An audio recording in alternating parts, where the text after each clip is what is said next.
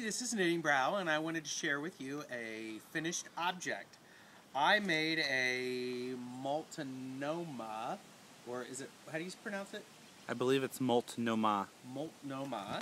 And it's this great pattern I found on Ravelry, and it's by Kate Flagg, and it's available at hellokitty.net. And it's just a well-written pattern, so it's just delightful.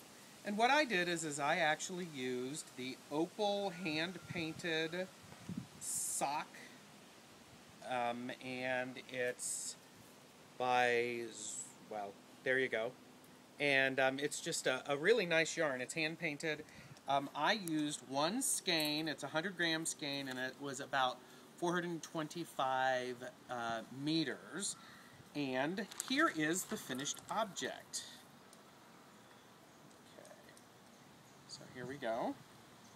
I really like this. This is a special gift for MamaChris on Ravelry, somebody who is just delightful. And the variation that I did is actually right here. This calls for, you're supposed to knit 5, and what I did is I knit 2, purled 1, and knit 2 in the center, so that way it could be, so that it would work nicely. So, all right. And what I did is it is a feather and fan border, but I opted to make it a point because I do like the point. So I think it will be quite nice. It is a gift for MamaChris, and Chris is the lady who I was talking to about making my list, which is what I was looking for in a partner.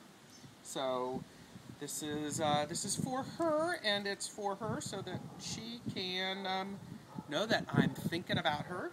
So enjoy your colorful loops of daily living. Bye.